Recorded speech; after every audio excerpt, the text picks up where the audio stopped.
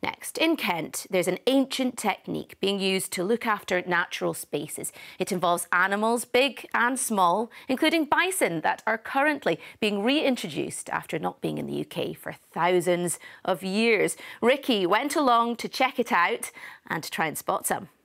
So what is so special about the woods here? It looks like any other woods really, doesn't it? Trees, you've got a path here. Well, what is special is that they don't use any kind of machinery or equipment to look after the land here. Instead, they rely on insects and animals to do that job, to try and help all this wildlife to thrive.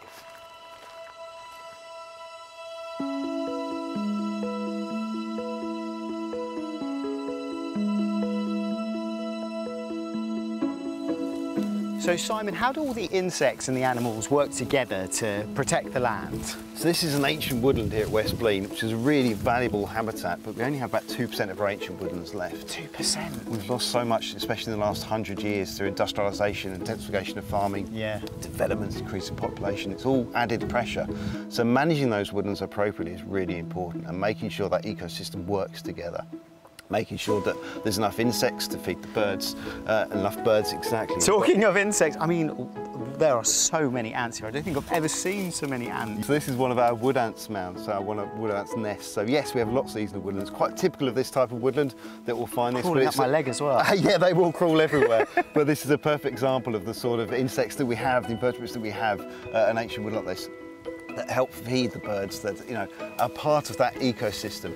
And the cattle, the other animals breaking up the ground, getting the different age structure coming through. You've got oak trees here, you've got young birch trees, you've got different varieties of species here, hazel, you've got ground flora coming through. You need that management to make all this happen, and the animals allow that to happen.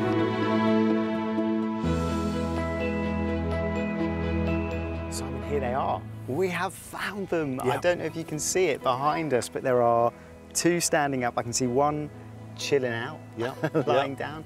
Oh, it's amazing to see, isn't it? Yes. Here in the wild. How brilliant. So here we go, we found the bison. There's 5 bison here.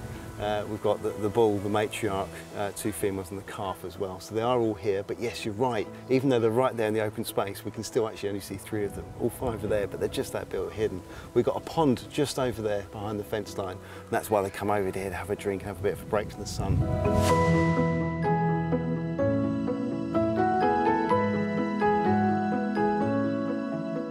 Such a sight, honestly. I'm so glad we finally came across them.